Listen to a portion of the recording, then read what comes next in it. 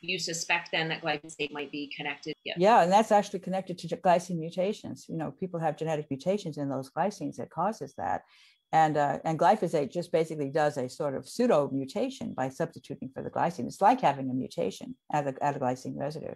And that's one of the things I did to figure things out, is to look for articles about people who have genetic defects in certain proteins. For example, myosin, this is another good example. Myosin has something like 11 highly conserved glycine residues in it. Myosin is the muscle contracting protein, very important for digestion. And of course, kids with autism have major constipation problems. Their gut motility is messed up.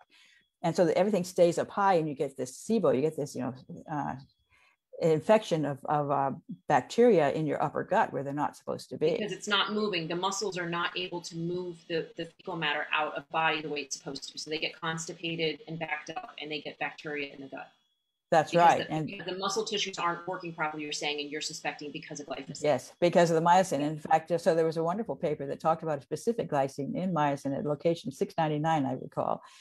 And if you mutate that glycine to alanine, which is a very small change, you're adding one extra methyl group, which is a very tiny, it's actually the closest amino acid to glycine is alanine. If you just replace that glycine with alanine, you get 99% drop in the ability to contract. You basically kill its ability to contract. So if you replace it with glyphosate, it is dead. It is totally dead.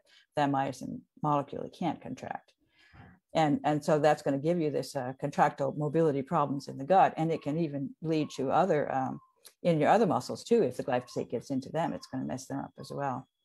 Can they regain that function of the muscles in the intestines and wherever that is? The bowels? That's the $64,000 question.